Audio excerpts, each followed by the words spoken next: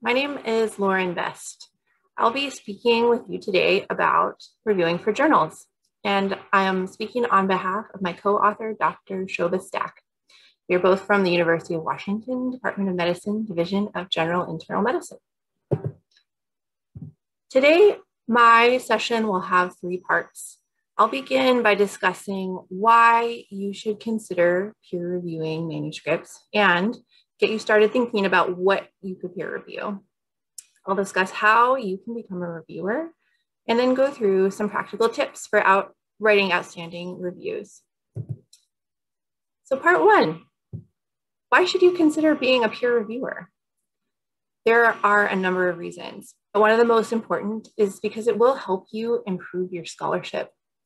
Reading other people's papers helps you to stay up to date with the current literature in your field.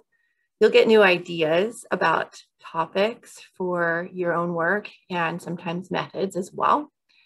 It'll help you learn what journals are looking for in their manuscripts. And I think the most important part is actually to get in the habit of reading critically and thinking critically about the scientific literature, which will definitely help you in your own writing. Another set of reasons for being a peer reviewer is because it will help you with your career development. A lot of journals will offer continuing medical education credit for reviews. A couple include Journal of General Internal Medicine and Annals of Internal Medicine, but there are lots. Being a reviewer will help establish you as an expert in a field, and it will enhance your reputation. Sometimes if you are a particularly excellent reviewer and you're a frequent reviewer, you may even be invited to have a bigger role in a particular journal, and sometimes even the editorial board. And the editors will get to know you, and they may invite you to author editorials or commentaries in their journal. And sometimes if the paper you are reviewing is featured in a particular episode of the journal, you might be invited to write an editorial about that paper. Another set of reasons for being a peer reviewer is because it will give you academic credit. It will help to establish your regional or national reputation, which is an important part of the promotions criteria. And sometimes you can even get awards for being a really good reviewer. A couple of the journals give out awards listed here, and this is just a small sampling. There are lots of journals that help to reward their top peer reviewers. And then last but not least, let us not forget altruism. Peer review is really important for the scientific process, and it helps to advance the quality of scientific literature. And more to the point, when you submit your work to a journal, someone else reviews you. So it's important that we all contribute to this process in order to make it work. So I hear this a lot. People say, oh, well, I've sort of thought about being a reviewer, but I'm not really an expert. And I would have to say to that, you are actually an expert. You have had extensive training in internal medicine. You may be a contributor to the scientific literature, but at the very least, you are a consumer of the scientific literature. And you represent the journal's target audience. So if a paper is interesting and important in your opinion, it will also be interesting and important in the minds of many of the journal's readers, and they value your input. And if you're not sure like what you could possibly be an expert in, there are lots of areas. This is a screenshot of a list of topic areas from a journal. And you know, a lot of the journals will have you select what you're interested in so they can kind of funnel papers to you that you might be interested in reviewing. And as you can see, there are dozens and dozens and dozens of topic areas. So don't be shy. I can promise you you're an expert in one of these areas at the very least, and probably many of them. So as you're going through this and you're thinking about what to review, think about what you like to read, because once the journals start sending you papers, you know, ideally it's something that you're interested in reading and something where you have a little bit of background expertise. So I recommend picking a couple areas and focusing on them and reviewing well within those areas. Okay, moving on to part two. How to become a reviewer. Word of mouth is something you shouldn't underestimate. If you are interested in being a reviewer, talk to your section head, your mentor, your buddy, whether they write a lot of papers or maybe they're in the medical education circles. Many folks get lots of requests for peer reviews, and they are only too happy to suggest you as an alternative reviewer if they aren't able to do it, or if they know that you're interested in expanding your skills in this area. Another way to become a reviewer is just to reach out directly to editors. Most journals will have a website where you can see who the editor-in-chief is, or some of the editorial assistants. And feel free to just email them. You can let them know you're interested by sending a CV and letting them know your topic areas.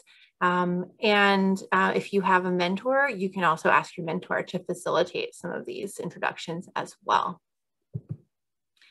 And even easier, a lot of journals will have an online sign-up form. So they are always looking for people who can help peer review their stuff. So for example, if you go to the Journal of General Internal Medicine, you can just sign up online, register your name, and then select topic areas, such as from that large list I showed you a few slides ago. And that way the journal will start to send papers your way that fit your areas of interest. So sign up online. Part 3, how to write an outstanding review. So this is a little bit more of an in-depth discussion. So I'll go through this by describing to you the purpose of doing a peer review, and then talk about the structure for how to formulate your own review, and then some tips on getting it done. So let's start with the basics. What is the purpose of a review actually? Well, at its most basic level, you review to identify the strengths and weaknesses of a manuscript. You can provide helpful suggestions to the authors to improve the quality. And of course, the editors of the journal use your review to guide their decision on whether to accept or reject. And off to the right, you can see kind of a flow chart for how a typical journal will receive a manuscript. Do a quick review by the editor to make sure that it fits within the scope of the journal, and then send it out for peer review. And then once they receive your peer review, they will redo the cycle to decide on like acceptance, rejection with requests for changes, or a total rejection. So they will cycle through this process several times on occasion before they accept a paper. So what does a peer review actually look like? Most journals will have some kind of a structure that they ask for. Frequently, this will take the shape of a recommendation form. This can be an online form, or they will give you sections to sort of fill in on some other document and then submit. There's a section for confidential comments to the editor, and then there's a section for comments to the author. And the author sections will usually include an overview, major comments, and minor comments. So here's a sample of a structured recommendation form from a journal. They're not always this structured, but it really varies quite a bit from journal to journal. And you can rate the paper on various criteria and then submit your opinion on a recommendation. For the comments to the editor section, remember that this isn't seen by the author. You can be pretty direct in these comments, and usually a few sentences is enough. So this is like the punchline, dear editor, if you think that this is there's like a fatal flaw, something where it's like a really big problem with the design that can't be fixed. There are deal breakers, like if you don't think this work is their original work, if it's incredibly poorly written, and it was hard to figure out what the paper was trying to say. I mean, there are things that you can sort of just summarize in the comments to the editors. One key thing, though, is to be consistent with the comments to the author. So it's really confusing to say to the editor, I hated this paper and here's all the reasons why, and then give no feedback to the author, for example. So just make sure that you are consistent across the board. Here's an example of comments to an editor. As a hospitalist and medical educator, I found this article interesting and relevant to my practice. However, in this draft, the paper tries to accomplish too many points that detract from the strongest one, etc. If the focus can be polished, questions about survey design properly addressed, and if questions about the data answered, this would be a good publication. So this is short, sweet, concise, a couple of sentences that really summarize the high-level opinion that you had of this manuscript. Next, I'm going to move on to the comments to the author section. This takes 3 parts. There's an overview, kind of your big picture, what you sort of summarize for the author, and then major comments and minor comments. So for the overview, generally it starts with something like this. It's your understanding of the article. And your opinion on, will it advance the literature? Will it change how the field thinks about something? Is this going to be interesting to the readership? And then you can do a summary of the overall strengths and weaknesses, the quality, and the originality and innovation. So the overview should just be a couple of sentences. For example, and again, this is something that the authors themselves are going to be reading. This is a multi-center study that evaluates the excessive lab ordering practices of resident and career physicians. The results reinforce the need to develop a standardized cost-conscious care curriculum in graduate medical education. Clarification of the methodology and elaborating on the results of sub-analysis among specialties as detailed below would strengthen the paper. So quite concise, kind of gives the authors your general gestalt about what they wrote, and then goes on to segue into some of your suggestions. So major comments are things that would require reanalysis of data, major revisions and rewriting, big concerns that if the authors chose not to address this could make the manuscript not publishable. Also, by contrast, major strengths can be mentioned in this section as well. If there's something that you thought the authors did particularly well or particularly in an innovative way, you can mention this here too. So major comments, really big picture things that you think they need to address before they can, have this be published. Minor comments are things like if if the author didn't do it, it wouldn't be a deal breaker, but this, addressing them would help improve the paper. So these generally fall into 2 categories, either opinion or factual error. So opinion things are like style points, minor grammatical changes, terms you prefer. And then factual errors are things like, revisions of shifting dullness to ascites. It's something that they really should fix. It wouldn't be like a big enough problem to render the manuscript unpublishable, but they really should take care of it. And then the final section is to talk about how to actually implement this and some tips for doing peer review well. So here is a list of 5 key tips that will help you. Number 1, check your bandwidth. Number 2, slow down. Number 3, be thorough. Number 4, give precise and actionable feedback. And number 5, be kind. So let's dig into these a little bit. Tip number 1, before you agree to review, you should understand this is going to take a couple of hours at least if you do it well. So do you actually have time for this?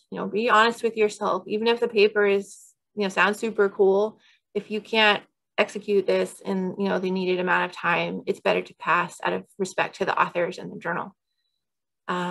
Is this manuscript in your area of expertise or interest? If this is a topic that you have 0 interest in, you're going to be spending, hours of your life working on this. So try to stay focused on topics that are sincerely interesting to you.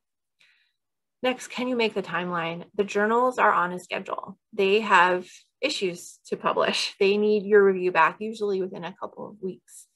So if you're in the middle of a major life change, or if you're in the middle of an extremely busy work cycle or something, it might not be a good time to take on a review. And then most importantly, if you can or can't accept the invitation, please let the journal know either way as quickly as possible, because they will reach out to someone else And again, this is just a courtesy issue. Please don't sit on your invitation for weeks at a time, because it will delay the review process and it'll just hold things up for the authors and everyone else. So please accept or decline immediately. Tip number 2, slow down. Recognize that this isn't going to be a process that you do in one shot. Some people recommend reading the paper, sleeping, looking at it again the next day, writing a bit, and then giving it a final night's sleep and then sending in your review. So just a slow process to make sure that you're thorough and that you're covering all of your bases in your review. So first pass, read through this paper once to assess the overall tone and readability. Do you understand it? Are the questions and the methods clearly explained? Do you believe it? Does the data justify the conclusions? Are the methods valid? And do you care? Is this something that other people would be interested in reading? Is this important and interesting? Second pass, take some notes and write down some comments. It helps to know the template that the journals use. That way you can enter your comments right into the template on the first go so that you don't have to reformat it all later. As you're reading, call out weaknesses for sure, but also highlight strengths of the paper. And lastly, stick to what you know, and don't worry, like if you run into a situation where you feel out of your depth to do the technical part of the review, just say that in your review. You can always request additional statistical review. And so that's often where some of these questions come up.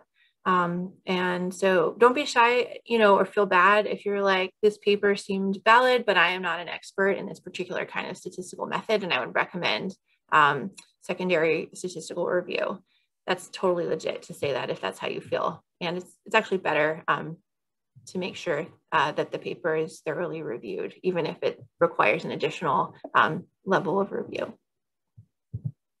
Okay, tip number 3, be thorough. Usually if you're reviewing for a journal, you're familiar with the journal.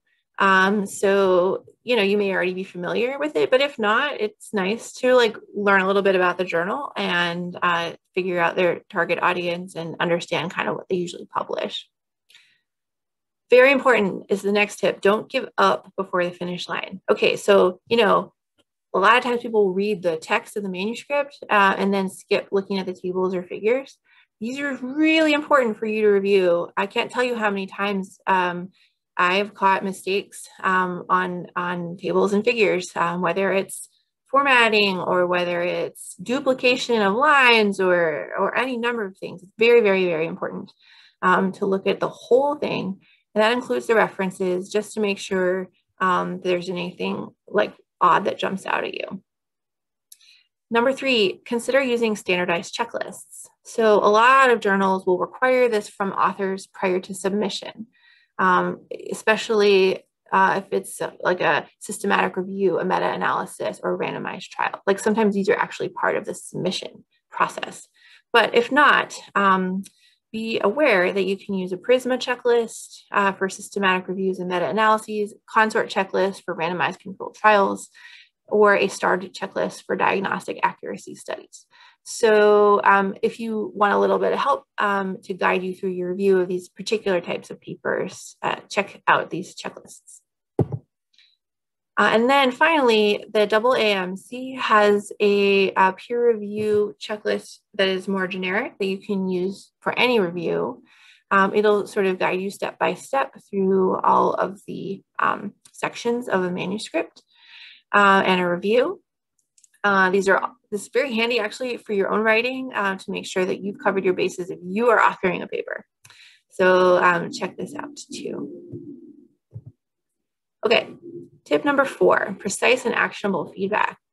So remember, there is a person on the other side of this manuscript who is going to very carefully read what you write. So make sure that you're writing suggestions that are clear and easy to follow.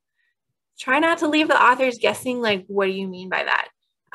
I strongly recommend using line numbers to guide the authors. So for example, if you say, oh, I think you should change this part of your conclusions, or that part, don't make it vague. Actually tell them like line such and such, section such and such, so that they know exactly what you're talking about and that they can address it. Next, if you propose additional areas for the authors to consider, be clear if you think they are essential. The assumption is when you write something in a peer review that the author has to fix it in order for this paper to get published. So if you think it's not actually that important, or it's sort of an off-the-cuff suggestion, you could say in your language, consider this, or please comment on that. But if you don't say stuff like that, the authors are going to think that they have to do it. So just be really, really clear on what you're asking them to do. Number 4, support your comments with data. So if you think that their conclusion is not valid and there is a data-driven reason for that, be sure that you elaborate on it or ask your question in a way that they can address the data problem that they had. And again, I strongly recommend section and line numbers for all of these to make sure your feedback is precise. Last but not least, be kind. So Elsevier quotes that you are not only reviewers, but at the same time teachers. People don't make mistakes on purpose. So if you teach them, the next time they will submit a better paper. Remember, there is a human being on the other side. It's no fun to get a harsh review. You can be critical, but you can deliver that critical feedback with a collaborative tone and spirit. Always reread your review before you submit it to make sure that your comments are worded in a kind way. There's no need for harshness, especially if you have a lot of feedback. The authors will get what you're saying without any side commentary. And then finally, don't allow the best to be the enemy of the good. So every paper will have strengths and every paper will have weaknesses.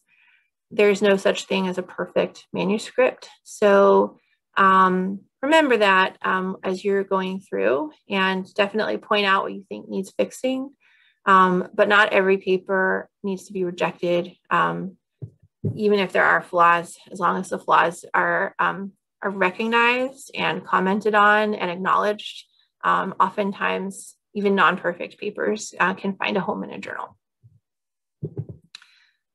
Okay, so reminder that if the paper ends up getting revised and resubmitted, eventually you might be asked to re-review it again when the authors submit the revision. And so as you're going through, pull up your review, make sure that each of your concerns were addressed. The author is expected to submit a point-by-point rebuttal of your feedback to them and to whoever else reviewed their paper. So they should be doing a line-by-line, comment-by-comment response to everything that you wrote. So make sure that each of your concerns were addressed. You can identify any new or inadequately addressed issues, meaning like if they didn't really listen to your feedback and their flaw still remains as it originally was and there's no further explanation or acknowledgement, that's a problem. But usually authors will be careful to take care of all of these before they resubmit. So it's rare that you'll see that, but just be aware. And finally, well-revised submissions will usually be accepted eventually. So if the authors did their point-by-point response and they commented sufficiently on your questions and fixed their manuscript, in general, the paper will end up getting accepted for publication. So in summary, we have taken a grand tour through the entire peer review process, and it's actually a really fun and rewarding process. So I hope they'll give it a try. Remember the top tips: check your bandwidth, slow down, be thorough, give precise and actionable feedback, and be kind. And I hope that you will go online or email a member of an editorial board today. Thank you very much for listening.